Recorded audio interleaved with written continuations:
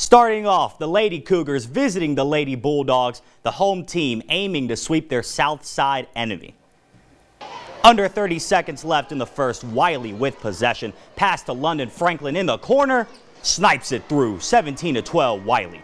Mid-second quarter, Lady Cougars down 6, number 34 Jaylee Sloan, sidestep, rainbow, cash. Cooper would eventually take the lead because Sloan refused to be stopped. Muscles between two defenders in the paint, too strong. The Lady Cougars win 66-60. Both teams split the season series with 1 W apiece. The Cooper boys team beat Wiley by 4 points back in December. The Bulldogs had the opportunity for revenge in their own court, and these clips are in a different angle courtesy of Wiley's production team.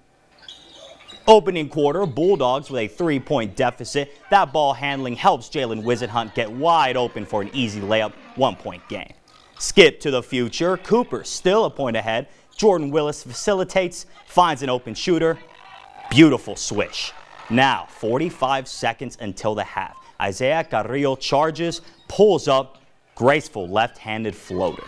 Wiley hangs on for the one-possession win, 51-49, which means the guys and girls both tie the series. What a coincidence.